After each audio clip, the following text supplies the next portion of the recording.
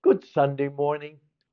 Sit down for a moment, and no matter what homily you're going to hear today or heard last night, and you should because these are beautiful scriptures, and go and sit there and imagine that you're being asked the question, whom will you serve? What God is your God?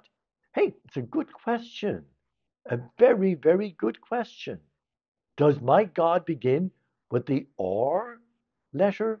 Riches? I don't know. Sometimes it does. It blocks me from the real and living God. And the answer that Joshua gave to the people, you decide.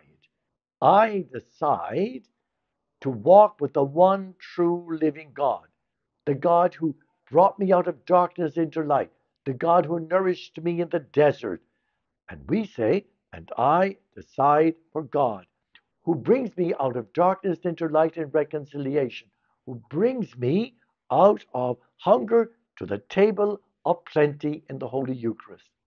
I decide my God is in the altar that I have as my food table.